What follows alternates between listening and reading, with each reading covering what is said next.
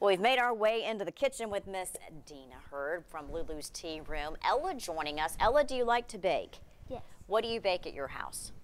When I bake by myself, I take like sweet potato and I put it in the oven, and like when it comes out, you like open it and then you start to like mush it with your hands, and then you like roll it in a ball. How about that? She makes sweet potatoes. And you put it on the tray, and then you put like you sprinkle cinnamon on it. Oh my goodness, that sounds delicious. She has I experience. love sweet potatoes. I love it. A few more years, I'd love to see her out at Lulu's. Well, maybe Hey, so. yeah, so be great awesome. assistant today, Miss Ella. And this cake, it's gorgeous. You even hate to cut into it.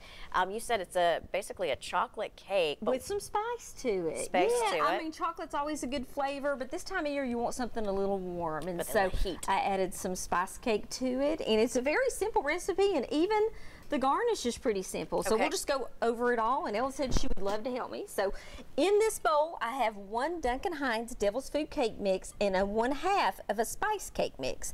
Then we're going to put in those 5 eggs. Would you like to go ahead and pour those in there for me? Sure. All right. A beautiful manicure too, Ella. That's beautiful. You like her snowman? I love it. And then we're going to put in 3/4 cup of oil. Ella's doing a great job. She is. Awesome. Then we're going to do 2 cups of buttermilk, and that's the milk right there, honey. Both two. of those? Both of them. I can only get about 1 cup in each, so there you go. Good job. We're going to add that. She's going to be adding the second one, and while she's doing that, I'm going to go ahead and put in this small instant vanilla pudding. Okay.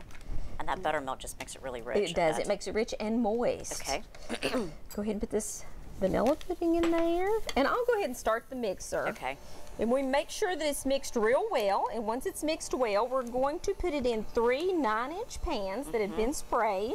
And we're going to bake it at 350 for about 22 minutes. And with that spice cake, I tell you, it makes the kitchen smell delicious. It already smells good. It does smell good. You can smell those spices in there in that spice cake. Well, we really don't have to finish mixing that today. Okay. We'll just go ahead and talk about the icing. And this is just the basic cream cheese icing that I make. Oh, yum. But I don't make as much because we wanted this to be rustic, or a lot of people call that a naked cake. And you actually see the chocolate spice cake coming through.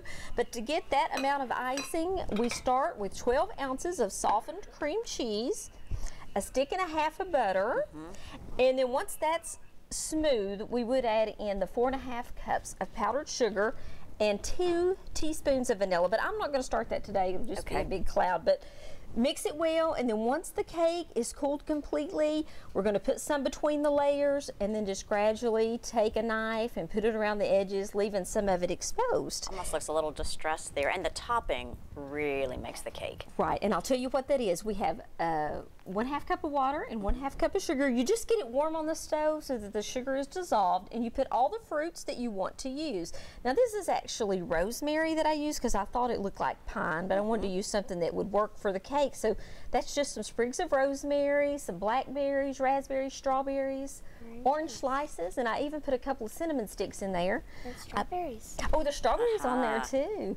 And I coated those real well with that sugar water. I let them dry for 1 hour. And then you just sprinkle a little extra sugar on there, and it makes it look like snow. Something great for this time of year. Yes, it's perfect. Will go well, Ella, with your snowman that you're going to show us how to build coming up in a little bit. And her fingernails. She has a snowman on each thumbnail. Well, thank you so much for coming on, Miss Deana. So glad we to be here. appreciate it. A beautiful cake, certainly perfect for winter.